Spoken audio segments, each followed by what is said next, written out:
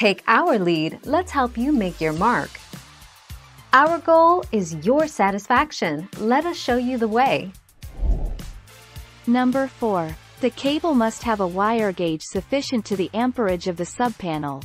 A 100 amp subpanel requires number 4 copper wires or, more commonly, number 2 aluminum wires, for example. Aluminum is often used for feeder cables because the cost is typically much lower than that of copper wires.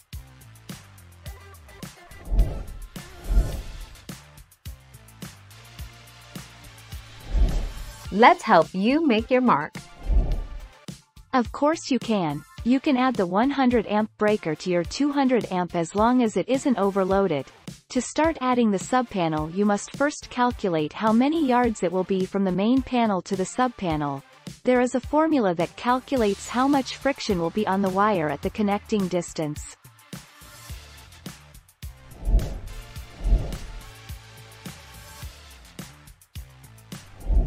Let's help you make your mark. No, the meter only passes the current of the load. If the new mobile home has a 100A main breaker, which it should, all you need to do is run the existing 200A heavier wiring directly to that as long as it will fit in the lugs.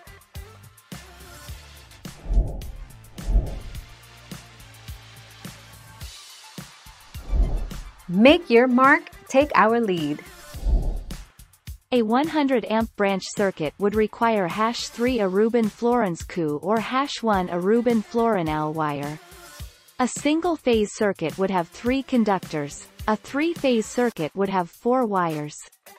If using PVC conduit, add a minimum #8 a Reuben Florence Q ground wire.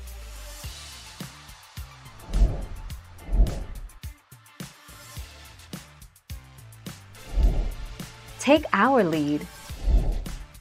If the circuit is 100 amp or less, you have to size the conductors based on the 60°C column unless the breaker and the equipment terminations are rated for 75 or 90 degrees. You have to use a number 4 conductor to feed a 60 amp circuit. Thank you for watching. Please subscribe and hit the bell notification.